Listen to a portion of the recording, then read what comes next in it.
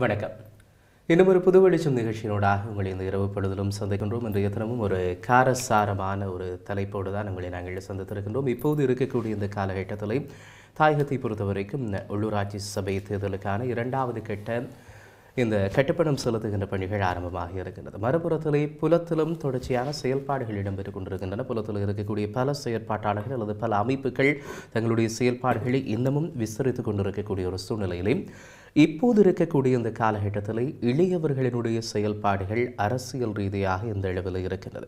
இந்த இளையவர்கள் அரசியல் செயல்பாட்டிலே உள்வாங்கப்படுகிறார்களா அல்லது அவர்கள் அந்த அரசியல் செயல்பாட்டிலே தங்களை ஈர்க்கின்றார்களா? இவர்கள் சமூக ரீதியான செயல்பாடுகளுக்கு அல்லது அரசியல் ரீதியான செயல்பாடுகளுக்கு வருகின்ற வேளையிலே இளையவர்கள் எப்படி சமூகத்தினரால் பார்க்கப்படுகின்றார்கள் என்கின்ற பல்வேறு கேள்விகள் எங்களுடைய சமுதாயத்தினுடைய மத்தியில் இருக்கின்றது. இதற்குரிய கேள்விகளுக்கான விடைகளோடும் இன்னும் பல காரசாரமான விவாதங்களோடு எங்களோடு 2 பிரதிநிதிகளை இன்றைய தினம் நாங்கள் இங்கே அழைத்து வந்திருக்கின்றோம். அது மாத்திரமில்லாமல் புலத்தில் இருந்து இயங்கிக் கொண்டிருக்கக்கூடிய முக்கியமான அமைப்புகளினுடைய பிரதிநிதிகளும் இன்றைய தினம் நேரடியாக இணைந்து கொள்ளப் போகின்றார்கள். முதலில் இங்கே வந்திருக்கக்கூடிய இந்த பிரதிநிதிகளை நாங்கள் வரவேற்கொள்ளலாம். முதலில் தமிழ் தோழமை இயக்கத்தினுடைய சார்பிலை திரு நடேசன் அவர்கள் இங்கே வருகை தந்திருக்கிறார். வணக்கம் நடேசன். வணக்கம் சதீஷ். அதே போல் எங்களோடு தமிழ் இளையோர் அமைப்பினுடைய சார்பிலே சஞ்சு இங்கே வருகை தந்திருக்கின்றீர்கள். வணக்கம் சஞ்சு.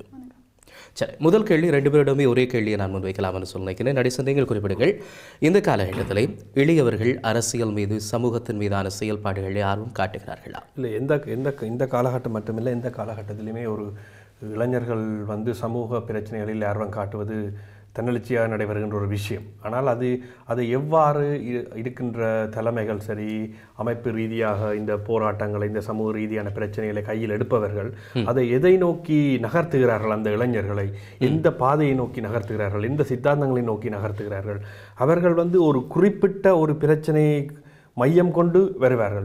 உதாரணமாக நாங்கள் பார்ப்போமானால் ஜல்லிக்கட்டு என்ற பிரச்சனை, அந்த பிரச்சனையில் வரும் பொழுது இளைஞர்கள் தன்னெழுச்சியாக வந்தது. அது வரைக்கும் நாங்கள் சொல்லிக்கொண்டே இருந்தோம், எல்லோரும் இளைஞர்கள் வருவதில்லை, அக்கறைப்படுவதில்லை, ஒன்றும் செய்வதில்லை என்று. ஆனால் ஒரு பிரச்சனைக்கு அவர்கள் மீது ஒரு அழுத்தம் பிரயோகிக்கப்படுகின்றது உணரும் பொழுது அவர்கள் தன்னெழுச்சியாக வரும்போது அதை எவ்வாறு இந்த அமைப்புகள் அதன் தலைமைகள், ஒருங்கிணைப்பாளர்கள் இவர்கள் எவ்வாறு அதனை கேப்சர் பண்ணுகிறார்கள் என்பதுதான் முக்கியமான கேள்வியாக இருக்கின்றது. ஆகவே இளைஞர்கள் மத்தியில், அதாவது ஒரு குறிப்பிட்ட பகுதியினரால் எப்போதும் ஒரு சமூகம் சார்ந்த பிரச்சனைகள் தொடர்ந்து இயங்கிக் கொண்டிருப்பதை நாங்கள் பார்க்கின்றோம் கால வரலாற்றில். அது எப்பவுமே சமூகத்தில் ஒரு சிறிய பகுதிதான். அது 30 ஆண்டு காலத்துக்கு முற்பட்ட 30 ஆண்டு கால போராட்ட காலகட்டமாகவும் இருக்கலாம், அதற்கு பிற்பட்ட இன்று இருக்கும் சூழ்நிலையிலும் இதை நாங்கள் பார்க்கக்கூடிய மாதிரி இருக்கின்றது. நாங்கள் பார்க்கின்றோம், அந்த காலகட்டத்தில் மிக பெருமளவான இளைஞர்கள் போராட்ட சூழ்நிலையில் இணைந்திருந்தார்கள் என்றாலும் ஆரம்ப காலங்களில் மிக சிறிய அளவாகவும் சமூகத்தில் அவர்கள் சிறிய அளவாக தான் இருந்தார்கள். அதே மாதிரி தான் இன்றும் இருக்கின்றது. அதே 70களில் இருந்த சூழ்நிலை தான் இன்றும் இருக்கின்றது. இளைஞர்கள் விரக்தியில் இருக்கின்றார்கள். சமூகம் சார்ந்த பிரச்சனைகளில் தலைவர்களுடைய அமைப்புகளினுடையதும் கட்சிகளினுடையதும் போக்குகளிலும் மிக வெறுப்படைந்திருக்கின்றார்கள். அந்த சூழ்நிலையில் நாம் இளைஞர்களை சரியான பாதையை நோக்கி ஒரு அவர்களை அரசியல் ரீதியாக எவ்வாறு ஆயுதமயப்படுத்துகின்றோம் என்பதுதான் இன்றைக்கு முக்கியமானது. நிச்சயமா உங்களுடைய அந்த பதிலில் நிறைய கேள்விகள் எனக்கு தொக்கு நிற்கின்றது. அதுக்கு முதலே சஞ்சு உங்களிடம் வரலாம். ஒரு பெண்ணாக இருந்து கொண்டு சகோதரிகள் அல்லது ஒரு தாய் வர்க்கத்தைச் சேர்ந்தவர்கள் இந்த சமூக ரீதியான அரசியல் ரீதியான விடயங்களில் எந்த அளவுக்கு ஆர்வம் காட்டிக் கொண்டிருக்கிறார்கள் இளையவர்கள்? இருக்கு, உணர்ச்சி என்றது, ஆர்வம் என்றது எல்லார்ட்டையும் இருக்குது. அது பெண் ஆண் என்று பிரித்து பார்க்க முடியாது. அப்படி இருக்கும்போது அதை குடும்பத்தில் ஏற்றுக்கொள்வது கொஞ்சம் பெண்கள் ஈடுபாடு இருக்கும்போது ஏற்றுக்கொள்வது கொஞ்சம் குறைவாக தான் இருக்குது. அதையும் தாண்டி இப்போ நாங்கள் படிக்க போகிற இடங்களில் நாங்கள் நிறைய விஷயங்களில் இன்வால்வ் ஆகி இருக்கிறோம். அது ஏற்றுக்கொள்ளக்கூடிய நிலையில் இருக்கும்போது இப்போ அரசியல் ரீதியான விஷயங்கள் ஏற்றுக்கொள்ள வேண்டிய நிலைமை இப்போ வந்திருக்குது. ஏனென்றா பெண்களும் இப்போ டிஸ்கஷன்ஸில் இன்வால்வ் ஆக வேண்டிய ஒரு நேரம். அதோட இப்போ எங்களோட போராட்டத்தை எடுத்து பார்த்தா கூட பெண்கள் நிறைய செயல்கள் செஞ்சுருக்காங்க. ஸோ இதில் சஞ்சு சொன்னதில் ஒரு முக்கியமான விஷயம், அதாவது பெண்கள் முக்கியமாக உணர்ச்சி எல்லோருக்கும் இருக்கின்றது, இந்த உணர்வுன்றது. ஆனால் உணர்வு எவ்வாறு அரசியல் மயப்படுகின்றதுன்றது இன்னொரு கொஸ்டின். ஆனால் பெண்களுக்கு இந்த சமூகத்தில் குடும்பம் சரி, இவர்கள் படிக்கும் இடங்கள் சரி, இதெல்லாம் இந்த சமூக கட்டமைப்பு உட்பட்டது. இதற்குள் பெண்கள் இயங்குவதற்கான தளம் இன்றைய அமைப்புகள் கட்சிகளில் இருக்கின்றதா? ஒரு பெண் ஒரு அரசியல் ரீதியான முரண்பாட்டை எழுந்து தெரிவிக்கும் பொழுது அங்கு என்ன ரியாக்ஷன் இருக்குது என்பது கவனிக்கப்படத்தக்கது. நிச்சயமா உங்களுடைய இந்த கேள்விகளுக்கான பதில்களுக்கு இங்கே புலத்திலிருந்து இயங்கிக் கொண்டிருக்கக்கூடிய அமைப்புகளினுடைய சில பிரதிநிதிகள் இணைந்து கொள்ளப் போகிறார்கள். அப்போது நாங்கள் இந்த கேள்வி அவர்களிடம் முன்வைக்கலாம் என்று சொல்ல நினைக்கிறேன். குறிப்பாக நடேசன், நீங்கள் குறிப்பிடுகின்ற வேளையில் 2 விடயங்களை குறிப்பிட்டிருந்தீர்கள். ஒன்றும் இளையவர்கள் உணர்ச்சியோடு இருக்கின்றார்கள், அந்த இளையவர்கள் போராடுவதற்கு தயாராக இருக்கிறார்கள், ஆனால் அவர்களை வழிப்படுத்துவதற்கு அமைப்புகள் வேண்டும். இது நிதர்சனமான உண்மையா? ஏனென்றால் சில போராட்டங்களுக்கு அமைப்புகளோ அல்லது தலைவர்களோ தேவையில்லை, அவர்கள் ஒன்றுபட்டு வருகின்ற வேளையில் அவர்கள் போராட முடிகிறது. எனவே இந்த அமைப்புகள் என்பது தேவைப்படுகின்றன. நிச்சயமாக, அதாவது இது ஒரு முக்கியமான கேள்வி. எல்லோரும் என்று முன்வைக்கின்ற அமைப்பினை கடந்து நாங்கள் ஒரு அமைப்பினை கடந்து இயங்குவோம். இதுவரை என்ன இது ஒரு இன்றைய இளைஞர்கள் எப்படி பார்க்கின்றார்கள் என்றால், இன்று இருக்கும் இந்த அமைப்புகள் கட்சிகளுடைய சூழல் அவர்கள் எவ்வாறு காட்டுகின்றது என்றால், இது ஒரு அமைப்பு ரீதியான ஒரு அமைப்புக்கான விசுவாசம், ஒரு கட்சிக்கான விசுவாசம். அதற்குள் போய்விட்டால் மக்களுடைய பிரச்சனைகளை பற்றி யோசிப்பதை தவிர்த்து அந்த அமைப்பை டிஃபெண்ட் பண்ண வெளிக்கிடுகிறார்கள். அமைப்பு செய்வது எல்லாம் சரிதான் என்று ஒரு என்ன ஒரு தனி மனித வழிபாடு இருக்கின்றது, அதை நோக்கி நகர்கின்றது. அதை இளைஞர்கள் பார்க்கும்போது அமைப்பை நாங்கள் கடந்து வேலை செய்வோம் என்று ஒரு கொள்கைக்கு வருகின்றார். ஆனால் நீங்கள் ஜல்லிக்கட்டு போராட்டத்தை பார்த்தீர்கள் என்றால், உதாரணமாக மிக அண்மை நடைபெற்ற ஒரு மாணவர்கள் எழுச்சி என்று சொல்லலாம், ஒரு இளைஞர்கள் மக்களுடைய எழுச்சி, அதில் ஒரு குறிப்பிட்ட காலத்துக்கு அதை தக்க வைத்துக் கொள்ள முடியும். ஆனால் ஒரு லாங் டேர்ம் கான ஒரு ப்ராஸ்பெக்டிவாக ஒரு எதிர்நோக்குடன் ஒரு போராட்டத்தை கட்டமைப்பதற்கு ஒரு அமைப்பு மிகவும் அவசியமானது. ஒழுங்குபடுத்தல், ஒருங்கிணைத்தல், போராட்ட உத்திகளை மாற்றுதல், போராட்ட விதிமுறைகளை அங்கு முன்னெடுத்தல் என்பது மிக முக்கியமான ஒரு அவசியமான ஒரு விஷயம். ஆனால் இந்த அமைப்புகள் என்று வருகின்ற வேளையிலே எந்த விதமான ஒரு நோக்கமும் இல்லாமல் தங்களுடைய அந்த போராட்டத்தினுடைய இலக்கை மட்டும் நோக்காக கொண்டு ஒன்று திரண்ட இந்த இளைஞர்கள் யுவதிகளை இது பிரித்தெடுக்கின்றதா இந்த அமைப்புகள்? இல்லை, அது நான் எப்படி பார்க்கின்றேன் என்றால், இந்த எல்லோரும் சொல்லுவதா எல்லோரும் சேர்ந்து ஒற்றுமையாக வாருங்கள் என்பதன் அடிப்படையிலிருந்து இந்த கேள்விகள் எழுகின்றது என்று நான் பார்க்கின்றேன். ஒற்றுமை என்பதும் பிரிவு என்பதும் என்ன? ஒற்றுமை நீங்கள் எதன் ரீதியாக ஒற்றுமைப்படுகின்றீர்கள் என்றதான் முக்கியமான கேள்வி. அரசியல் ரீதியாக ஒற்றுமைப்பட வேண்டும். இப்போ நாங்கள் தமிழ் சொலிடாரிட்டி இருக்கின்றோம், நாங்கள் மற்ற அமைப்புகள், தமிழ் இளையோர் அமைப்பு இருக்கின்றது, மற்ற அமைப்புகள் இருக்கின்ற நாங்கள் அரசியல் ரீதியாக முரண்பட்டிருக்கின்றோம். ஆனால் ஒரு பிரச்சனை, நில மீட்புக்கான ஒரு போராட்டம் கேப்பாப்பிளவில் நடைபெறும் என்றது ஒரு அமைப்பு அதை ஒழுங்குபடுத்தும் பொழுது நாங்கள் அந்த போராட்டத்தில் கலந்து கொள்கின்றோம். ஏனென்றால் அது அங்கு மக்களின் பிரச்சனை. அது அந்த தமிழ் இளையோர் அமைப்பு வைக்கின்ற போராட்டம் அவர்களுடைய போராட்டமா என்றா இல்லை, தமிழ் சொலிடாரிட்டி வைக்கின்ற போராட்டமா இல்லை, அது மக்களுடைய போராட்டம். அதை நாங்கள் ஒழுங்குபடுத்துகின்றோம். ஒழுங்குபடுத்தும் இடத்தில் எல்லோரும் கூடுகின்றோம். ஆகவே பிரிவென்பது ஒரு சமூகத்தை முன்னேற்றுவதற்கு, போராட்ட சமூகத்தை முன்னேற்றுவதற்கு பிரிவென்பது, அரசியல் ரீதியான பிரிவென்பது ஆரோக்கியமானதுதான். ஏனென்றால் எதிர்கருத்துக்கள் வளரும் பொழுதுதான் உங்களுக்கான ஒரு மக்களுக்கு சரியான புரிதலை கொடுக்க முடியும். நான் ஒரு கருத்தை இங்கே சொல்கின்றேன் என்றால் அதுக்கு எதிர்கருத்து செஞ்சு சொல்லும் பொழுது மக்களுக்கு ஒரு தெளிவு வருகின்றது இல்லையா? இந்த முரண் நாங்கள் 2 பேரும் கதைக்கும் பொழுது எங்களுக்குள் நாங்கள் ஒரு முடிவுக்கு வருகின்றோம், மக்கள் சார்ந்த பிரச்சனை. ஆகவே பிரிவென்பது ஒரு சமூக ஒற்றுமைக்கும் சமூக முன்னேற்றத்துக்கு முக்கியமானது என்று நான் பார்க்கிறேன். சஞ்சு, நடேசன் குறிப்பிட்டிருந்தார், இப்போ இருக்கக்கூடிய இளைஞர் யுவதிகள் இந்த அமைப்புகள் மீது அல்லது தங்களுடைய தலைமைகள் மீது விரக்தி விட்டு இருக்கின்றார்கள் என்று நீங்கள் அதை ஏற்றுக்கொள்றீங்களா? அது சரியான வழிகாட்ட இல்லாத அமைப்பு மேலே இருக்கலாம். ஆனால் இப்போ ஒரு கட்டமைப்பு நாங்கள் செல்லும்போது, இப்போ ஃபார் எக்ஸாம்பிள் டிவாயை எடுத்துக்கொண்டா, தமிழில் விடுதலை புலிகளால் நடத்தப்பட்ட ஆயுத போராட்டத்தையும் தலைவரால் நடத்தப்பட்ட அந்த போராட்டத்தையும் நாங்கள் அதை விட்டு ஒரு காலம் வெளியில் வந்தது கிடையாது. அந்த ஒரு கான்ஸ்டன்ட் பாதை இருக்கும்போது ஒரு காலம் அது வெறுத்தியாக தெரியாது. ஏனெண்டா இப்போ 60 ஆண்டுகளோ இல்லை 30 ஆண்டுகளோ இல்லை இப்போ டிவாய் 2004 இயங்கி கொண்டு வருது. அப்படி இயங்கி கொண்டு வரும்போது ஒரு கான்ஸ்டன்ட் டயலாக் இருக்கும்போது அது முரண்பாடுகள் பெருசாக கிடையாது. ஏனெண்டா எத்தனை பேர் உள்ளுக்கு வந்து போனாலும் அந்த நோக்கு, அந்த பாதை ஒன்றாக தான் இருக்க போகுது. அதனால அதை புரிந்து கொண்டு எத்தனை பேர் இருக்கிறார்கள் என்பது முக்கியமா, அந்த அமைப்பினுடைய செயல்பாடு எப்படி இருக்கின்றது என்பது செயல்பாடு இதை நோக்கி போராண்டதை பொறுத்து தானே இருக்கு. சரி, டிவைஓவினுடைய அண்மைய செயல்பாடுகள்ல நீங்க குறிப்பிடத்தக்க செயல்பாடுன்றதை குறிப்பிடுவீங்க இப்போ அண்மை காலத்தில்? இப்போ நாங்கள் ஃபோக்கஸ் பண்ணுறது எங்களோட வரலாற்று மீது எங்கள்கிட்ட இருக்கிற அந்த புரிந்துணர்வு, எங்களோட அண்டர்ஸ்டாண்டிங் ரொம்ப முக்கியமாக இருக்குது இப்போத்திய காலகட்டத்தில். எஸ்பெஷலி இப்போ தாயகத்தில் நடக்கிற விஷயங்களை எங்களுக்கு எங்களால் அண்டர்ஸ்டாண்ட் பண்ணிக்கொள்ள வேண்டிய தேவைக்கு எங்களோட வரலாற்றை நாங்கள் படிக்க வேண்டிய ஒரு தேவையில் இருக்குது. அதை சான்று நாங்கள் என்ன செய்கிறோம்னா,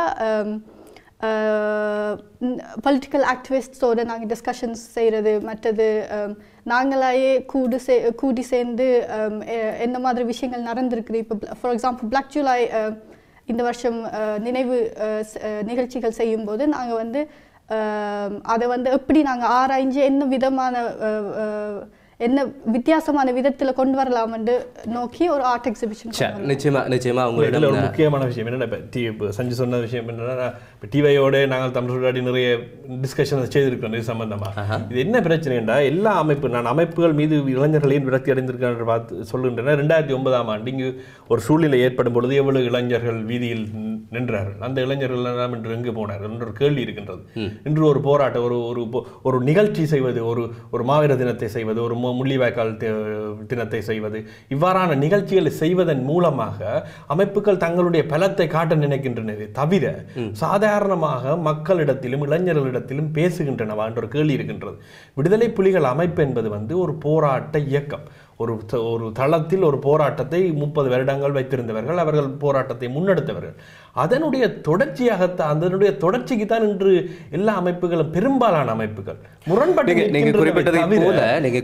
அதற்கு முரண்பட்டு நிற்கின்றனவே தவிர, உண்மையாக சொல்ல போனால் நாங்கள் விடுதலை புலிகளின் போராட்டத்தை நாங்கள் நோக்கம் ஒன்றாக இருக்கலாம், ஆனால் அதை எடுத்து செல்லும் வழி என்ன? நாங்கள் ஒரு போராட்ட இயக்கம் அல்ல, அதை நாங்கள் தெளிவுபடுத்த வேண்டும். நாங்கள் இது ஒரு அரசியல் இயக்கம். மக்கள் அரசியல் மூலமாகத்தான் நான் சொன்னேன், அரசியல் போல அரசியல் ரீதியாக இந்த தமிழ் தோழமை இயக்கமாக இருக்கலாம், அல்லது தமிழர் இளையோர் அமைப்பாக இருக்கலாம், என்ன மாதிரியான செயல்பாடுகளில் ஈடுபடுகிறீர்கள் என்பது தொடர்பாக நாங்கள் பேசலாம். அதுக்கு முதல்ல இப்போது எங்களுடன் தொலைபேசியினூடாக நாங்கள் நாடு கடந்த தமிழ் அரசாங்கத்தினுடைய பிரதி அமைச்சராக இருக்கக்கூடிய திரு சொக்கலிங்கம் ஜோகலிங்கம் அவர்களை இணைத்துக் கொள்ளலாம் என்று சொல்லி நம்புகின்றேன். வணக்கம் ஜோகலிங்கம் அவர்களே. வணக்கம் சதீஷ். வணக்கம் அனைவருக்கும். வணக்கம். குறிப்பிடுங்கள், நாடு கடந்த தமிழ் அரசாங்கத்தை பொறுத்த வரைக்கும் அண்மைய காலகட்டத்திலும் பல செயற்பாடுகளில் நீங்கள் ஈடுபட்டுக் கொண்டிருக்கின்றீர்கள். இந்த தினம் நாங்கள் பேசிக் கொண்டிருக்கின்றபடியும் இந்த இளையோர் அரசியல் ரீதியாக தங்களுடைய விருப்பங்கள் அல்லது அவர்களுடைய செல்வாக்கினை செலுத்துவதற்கு விரும்புகிறார்களா, அதில் ஈடுபடுகிறார்களா என்று கேட்டிருக்கிறோம். உங்களுடைய அமைப்பு சார்ந்து நீங்கள் அதை ஏற்றுக்கொள்கிறீர்களா அல்லது இல்லையா? நிச்சயமாக ஏற்றுக்கொள்கிறேன். அவர்கள் எமது இளையோர்கள் அனைவருமே எமது தேசிய தலைவர் சொன்னது போல் அவர்கள்தான் எமது எதிர்காலம். அவர்கள்தான் எமது போராட்டத்தை முன்னோக்கி எடுத்து செல்ல வேண்டும் என்று நாங்கள் விருப்பம் இல்லையோ, வயது போனவர்களுக்கு இருக்கலாம், நேரம் வயது போய்விட்டது, இனி முடியாது, தேசிய தலைவர் கரெக்ட் அதுக்கு செய்யலாம் என்று யோசிக்கலாம். ஆனால் தேசிய தலைவர் வளர்க்கப்பட்ட பல இளைஞர்களும் இங்கிருக்கும் 2009 பிறகு வந்த பல இளைஞர் யுவதிகள் அனைவருமே தேசத்தை நோக்கி, தமிழத்தை நோக்கிய தெளிவான சிந்தனையில் அவர்களுக்கான அரசியலை முன்னோக்கி எடுத்து செல்ல வேண்டும், தமிழத்தை வெல்ல வேண்டும் என்று நாடு கடந்த தமிழ் அரசாங்கத்திற்கு வரும் என்னை பொறுத்தவரை அனைத்து இளைஞரும் அதைத்தான் உறுதியாக இருக்கின்றார்கள், அதில் செயற்படுகின்றார்கள் என்று நான் திட்டவட்டமாக சொல்லுவேன். நீங்கள் குறிப்பிடக்கூடிய இளையோர் இந்த நாடு கடந்த தமிழ் அரசாங்கத்தில் என்ன மாதிரியான கதாபாத்திரத்தை வசிக்கிறார்கள்? சாதாரண தொண்டர்களாக இருக்கிறார்களா? முடிவெடுக்கக்கூடிய இடத்தில் அவர்களுக்கான உரிமைகளை வழங்குகிறீர்களா? அல்லது அவர்கள் உங்களை போன்ற அமைச்சர்களாக, பிரதி அமைச்சர்களாக வரக்கூடிய சாத்தியக்கூறுகள் எதிர்காலத்தில் காணப்படுகின்றனவா? நிச்சயமாக அவர்கள் தற்போது நாடு கடந்த தமிழ் அரசாங்கத்தில் வந்து அமைச்சர்களும் பிரதி அமைச்சர்களும் எம்பிக்களும் மக்களால் தெரிவு செய்யப்பட்டு தான் இருக்கின்றார்கள். அந்த பெரும் இளையோர்கள் வந்து தற்போது செயற்பாட்டாளர்களாகத்தான் இருக்கின்றார்கள். நிச்சயமா அவர்களும் வருங்காலங்களில் எம்பியாகவும் அமைச்சர்களாகவும் பிரைம் மினிஸ்டராகவும் நாடு கடந்த பிரைம் மினிஸ்டராகவும் வருவதற்கான வழிமுறைகள் நாடு கடந்த அரசாங்கத்தில் இருக்கின்றன. அதற்கு அவர்கள் தொடர்ச்சியாக வேலை செய்து கொண்டிருக்கின்றார்கள். தற்போது எம்மையும் மற்றவர்களையும் பார்த்து எப்படி தேசத்தை நோக்கிய வேலைப்பாடுகள், அது தேசத்தை நோக்கிய வேலைப்பாடு என்பது ஒரு நாள் வருவது அல்ல, தொடர்ச்சியான வேலைப்பாட்டின் மூலம் வருவது. அதில் அவர்கள் இணைந்து எம்மிடமிருந்தும் பழகிக் கொண்டிருக்கின்றார்கள். தங்களுக்கு தெரிந்த அறிவுகளையும் நேற்று எமது மீட்டிங்கில் வடிவாக கலைத்து செயற்பட்டார்கள். நாங்கள் இரத்த தானம் கொடுப்பதாக இருக்கலாம், சிரமதானம் எமது நிலத்தில் சென்று சிரமதானம் செய்வதாக இருக்கலாம், அல்லது மாவீரன் நாளோ முள்ளிவாய்க்கால் நாள் செய்வதாக இருக்கலாம், அல்லது ஹியூமன் ரைட்ஸ் செய்யும் நாட்கள் கூட அவர்கள் முன்னுக்கு வந்து அதில் பிரசன்டேஷன் செய்வதாக யோகி அவர்களே ஒரு கேள்வி. நீங்க இப்ப குறிப்பிட்டு இருக்கக்கூடிய விடயங்கள் சிரமதானம் செய்வதாக இருக்கலாம், அல்லது ஒரு இரத்த தானம் செய்வதாக இருக்கலாம், அல்லது ஒரு முள்ளிவாய்க்கால் நிகழ்வாக இருக்கலாம், மாவீரர் தினமாக இருக்கலாம் என்று சில விடயங்களை குறிப்பிடுகள். இவையோடு எங்களுடைய தமிழர்களுடைய அரசியல் மட்டுப்படுத்தப்படுகின்றதா? நிச்சயமாக இல்லை. நாங்கள் தற்போது பார்த்தீர்களா என்றால் அங்கு எமது அரசியல் எடுத்து பார்த்தால் தமிழர் விடுதலை கூட்டணி வந்து ஆல்மோஸ்ட் ஸ்ரீலங்காவுக்கு வேலை செய்வதாகவும் ஸ்ரீலங்கா அரசியல் யாரை குறிப்பிட்டீங்க? TNA Tamil national alliance. Okay. அவர்களை பார்த்தால் எப்பயுமே நாடு கடந்த ஸ்ரீலங்காவுக்கு ஒத்துப்போர்களாகத்தான் இருக்கின்றார்கள். ஆனால் அவர்களையும் சில நேரம் நான் என்னை பொறுத்தவரை தப்பு சொல்ல முடியாது என்றால் அவர்களுடைய உயிர் பாதுகாப்புக்கும் அவர்களுடைய பதவிக்கும் இருக்கலாம். ஆனால் நாங்கள் எமது தேசிய தலைவருடன் சேர்ந்து தமிழீழம் எடுப்பதற்காக அன்றிலிருந்து இன்று வரை போராடி கொண்டிருக்கின்றோம். அதுக்கு பிறகு அவர்கள் மாகாணம் என்று கொண்டார்கள், இப்போது மாவட்டத்திற்கு கொண்டு விட்டிருக்கிறார்கள். அதுக்கு மக்கள் அங்கிருக்கும் மக்கள் போட்டி போட்டுக் கொண்டு சண்டை பிடித்துக் கொண்டு யார் நிற்பது என்றதில் இருக்கின்றார்கள். ஆனால் முக்கியமாக இங்கு புலம்பெயர்ந்து வாழும் தமிழர்களாகிய நாங்கள் இளையோர்கள் முக்கியமாக என்னுடனும் இதுல ஒரு கேள்வி யோகி அவர்களே, நீங்க குறிப்பிட்டிருந்தீர்கள் உள்ளூராட்சி சபையாக இருக்கலாம், மாகாண சபையாக இருக்கலாம், அல்லது அது சார்ந்து இருக்கக்கூடிய அரசியல் விடயங்களாக இருக்கலாம். தமிழர்களுக்கான பிரதிநிதித்துவம் இருக்கக்கூடிய இடங்களிலே தமிழர்கள் தான் நிற்க வேண்டும், தமிழ் கட்சிகள் தான் அதில் போட்டியிட வேண்டும். இல்லாவிட்டால் சிங்கள பிரதிநிதிகள் அந்த இடத்துக்கு வரக்கூடிய வாய்ப்புகள் இருக்கு. எனவே தமிழர்களுடைய வாக்குகள் அளிக்கப்படக்கூடிய இடத்திலே தமிழர்கள் போட்டியிடுவது எப்படி நீங்க தவறு என்று சொல்வீர்கள்? நிச்சயம் தவறு அல்ல. ஆனால் நாங்கள் எங்களுக்குள்ளேயே போட்டி போட்டு கண்டுபிடித்துக் கொண்டு இருக்கும் போது யுஎஸ்பியும் வந்து இறங்கி விடுவார்கள் என்பதில் மாற்றிடம் இல்லை. ஆகவே நாங்கள் அங்கிருக்கும் சிறு சிறு கட்சிகள் எல்லாம் ஒன்றாய் இணைந்து எமது தமிழரை வடக்கிலும் கிழக்கிலும் நிலைநாட்ட வேண்டியது நமது கடமை. உங்களை போன்ற அமைப்புகளினால் அங்கே இருக்கக்கூடிய தாயகத்தில் இப்போது பிளவுபட்டிருக்கக்கூடிய இந்த கட்சிகளை ஒருமைப்படுத்த முடியாமல் இருக்கிறதா? நிச்சயமாக அது நாங்கள் முடிந்த அளவுக்கு அவர்களுக்கான இங்கு செயற்படும் செயற்பாடுகள் அங்கு வலியுறுத்தப்பட்டு கொண்டுதான் இருக்கின்றன. எங்கு எடுத்து காட்டிக் கொண்டும் எடுத்து சொல்லிக் கொண்டுதான் இருக்கின்றோம். எப்படி செயற்படுத்த வேண்டும் என்று மேல்மட்டத்தில் பிரதமர் உத்தமகுமாரனுடனும் மற்ற அமைப்புகளுடனும் அங்கிருக்கும் TNA இருக்கலாம், மற்ற அமைப்புகளாக இருக்கலாம், கலைத்துக் கொண்டுதான் இருக்கின்றார்கள். அவர்களுக்கும் எங்களால் முடிந்த அளவு எடுத்து சொல்லிக் கொண்டுதான் இருக்கின்றோம். ஆனால் அவர்கள் தங்கள் எந்த டே அவர்களுடைய நிலைப்பாடு என்று ஒன்று இருக்கும். அவர்களுடைய தமது கொள்கையோ தமது நிலைப்பாடுகளைத்தான் முன்வைத்து அவர்கள் நகர்வார்கள். ஆகவே அது அவர்களுக்கு சொல்ல போனால் நேரம் செல்வார்கள், நீங்கள் யார் எங்களுக்கு சொல்வதற்கென்ற ஒரு கோணத்திலும் பார்க்கக்கூடும். ஆனால் நாங்கள் நாங்கள் நிச்சயமாக என்னை பொறுத்தவரைகள் அவர்கள் அங்கு அதை செய்யும் போது நாங்கள் புலம்பெயர்ந்து வாழும் நாங்கள் முக்கியமாக இந்த காலகட்டத்தில் ஒரு ஒரு அழுத்தமான ஒரு ஒரு ஒரு இறுதியான ஒரு நிலைப்பாட்டில் தொடர்ச்சியாக எமது போராட்டத்தை முன்னகர்த்தி செல்ல வேண்டும். அது இந்த கட்டம். நீங்கள் நேற்று பார்த்தீங்கன்னா CV விக்னேஸ்வரன் ஐயா சொன்னார், ஆபரேஷன் சக்சஸ் ஆனால் விக்டிம் இஸ் டெட் என்று சொன்னார். அதாவது ஒரு ஆளுக்கு ஆபரேஷன் செய்தால் அவர் செத்து போனார், ஆனா ஆள் செத்துட்டு ஆனா ஆபரேஷன் தான் சக்சஸ் என்றால் அதில் பிரயோசனம் இல்லாத ஒன்று. அப்படித்தான் எங்களுக்கு நடக்க போகிறதோ போல் உள்ளது. ஆகவே இளையோர்களே நிலைமை முக்கிய கட்டத்துக்கு வந்திருக்கிறது, எங்கள் எல்லோரும் ரெடியாகுங்கள் என்ற போல் நேற்று தான் சொன்னார். அதே தான் எந்த மனதில் படுகின்றது. ஒரு சின்ன சுருக்கமான கேள்வி, அதோடு நான் உங்களை நிறைவுறுத்திக் கொள்ளலாம் என்று சொல்லி நினைக்கின்றேன். குறிப்பாக ஒரு இளைஞர் சுரேஷ், இங்க ஒரு இளைஞர் வந்திருக்கின்றார், என்னுடன் இருக்கின்றார். அவர் யூனிவர்சிட்டியில் படித்தவரும் அங்கு இருந்தவரும் அவரிடம் ஒரு தகவல்களை தாராளமாக அவரோடு நாங்கள் பேசலாம். வணக்கம் தம்பி. வணக்கம். வணக்கம். உங்கள்கிட்ட ஒரே ஒரு கேள்வி மாத்திரம்தான், மிகச் சுருக்கமாக எனக்கு உங்களுடைய பதில் வேண்டும். நாடு கடந்த தமிழ் அரசாங்கத்தினுடைய ஒரு செயற்பாட்டாளராக நீங்கள் இருப்பதாக சொல்லி இருக்கின்றார் திரு யோகி அவர்கள். உங்களுடைய கருத்துக்களின் மூலமான முடிவுகள் நாடு கடந்த அரசாங்கத்தினுடைய செயல்பாடுகளிலே செல்வாக்கு செலுத்துவதற்கான இடம் உங்களுக்கு வழங்கப்படுகிறதா? ஆம் அல்லது இல்லை? கிடைக்கிறது. சரி, இளையோருக்கான ஒரு இடம் நாடு கடந்த அரசாங்கத்தில் இருக்கிறது என்று நீங்கள் குறிப்பிடுகிறீர்கள், அப்படியா? கிடைக்கின்றது. சரி, இதை விட உங்களுக்கு வேறு ஏதாவது கருத்து இருந்தால் மிகச் சுருக்கமாக சொல்லுங்கள். நாங்கள் மற்றவர்களை இணைத்துக் கொள்ள வேண்டும், குறிப்பிடுங்கள். இப்ப நான் ஜப்பான் மாணவருடைய தலைவர் சின்ன இதை சொல்லிட்டு சொல்றேன். என்னன்னு சொன்னா, எனக்கு இந்த பாதையில இந்த ஈழத்தின் இன விடுதலைக்கு எனக்கு ஒரு களம் இல்லாம புலம்பெயர் தேசத்துல சரியான களம் எனக்கு அமையாம இருந்தது. இப்ப ஜப்பான் யூனிவர்சிட்டியில உங்களுக்கு 2006 மாணவருடைய தலைவரா அங்க செயற்படுற ஊழல் பிரச்சனை படிக்கிறதுல அங்கேற்கம் அப்படியான பிரச்சனையில இருந்து நாங்க அங்கே தப்பி 2009 பிரச்சனை இங்க யூகேல வந்தோம். யூகேல எங்களுக்கு சரியான பாதையில ஒரு புலம்பெயர் அமைப்பு சரியான படிக்க காட்டு.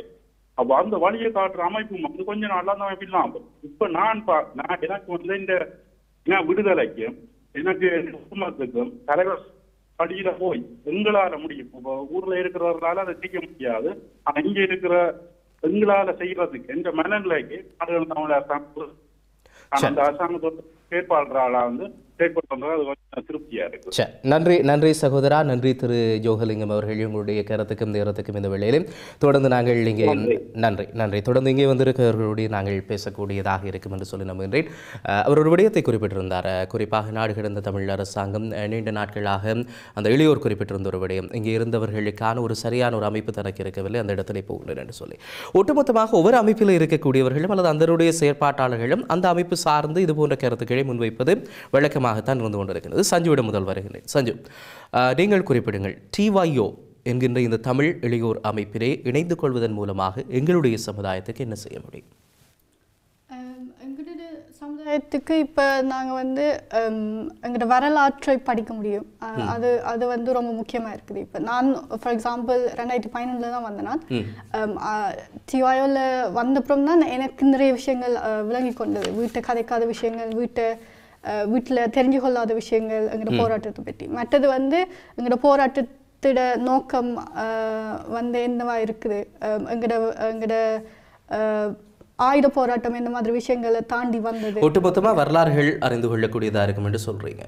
அதை தாண்டி இப்போ இருக்கக்கூடிய செயற்பாடுகளில் ஈடுபடுகிறீர்களா? இப்போ இப்போ ஊரில் தாயகத்தில் இப்போ மக்கள் நிறைய போராடி கொண்டிருக்கிறார்கள். ஒரு புறம் காணில மீட்புக்கான போராட்டம் இருக்கின்றது, அரசியல் கைதிகளுக்கான போராட்டம் இருக்கின்றது. இந்த விடயங்களில் எல்லாம் TYO அல்லது தமிழ் சொலிடாரிட்டி போன்ற அமைப்புகள் தொடர்ந்து செயற்படுகின்றனவா என்பதையெல்லாம் நாங்கள் பேச போகின்றோம். ஒரு சின்ன விளம்பர இடைவெளியை தொடர்ந்து புது வெளிச்சம் நிகழ்ச்சியினூடாக நாங்கள் எடுத்துக் கொள்ளலாம்.